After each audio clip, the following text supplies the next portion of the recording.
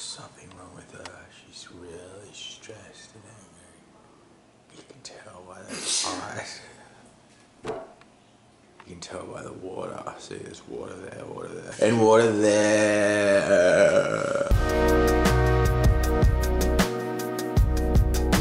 You gotta show up ready on set. Shoot days are often, the time is often limited, and also if things change on the day and if things don't go to plan on the day, you gotta be ready and flexible enough to mold into whatever the situation is. So that's my number one tip.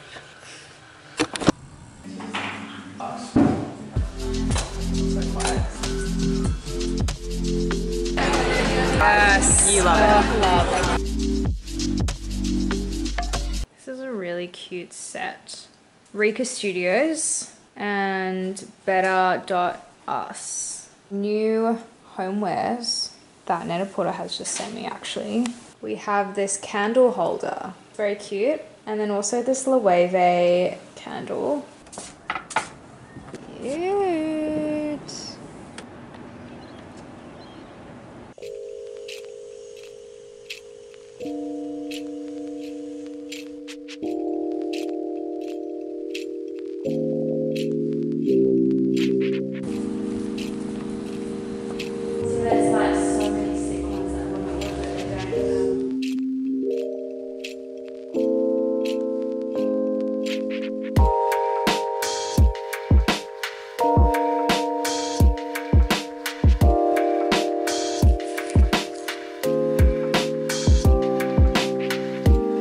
This is the most insane gifting I've ever gotten.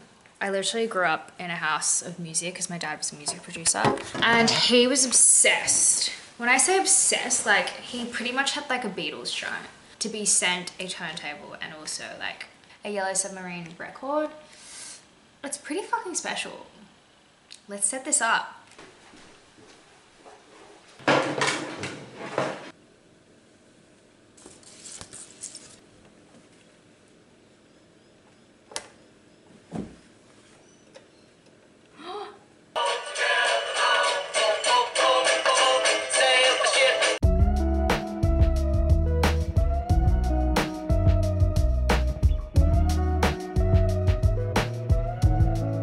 Slowly color coordinating my closet and it's already making me feel so much more clear-headed.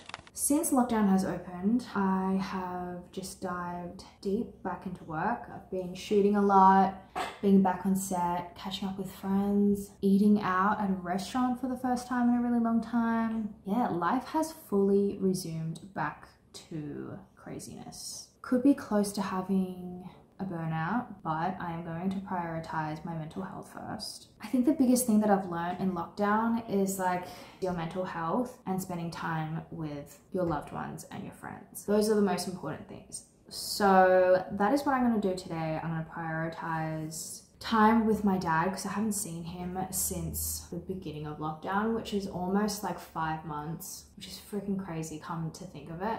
But I hope you guys are being gentle on yourselves because I have definitely felt very overwhelmed because there's definitely a lot of chaotic energy. I am feeling like I am definitely only just keeping my head above the water, but that is going to change. I bought these glasses 3 years ago and I wanted to turn these into opticals, and now we're finally doing it.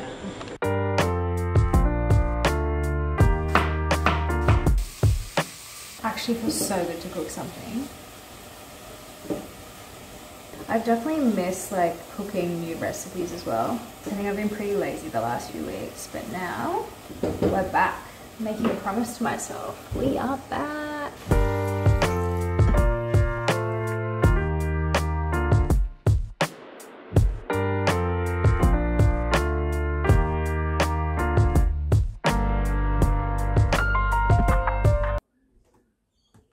I'm exhausted.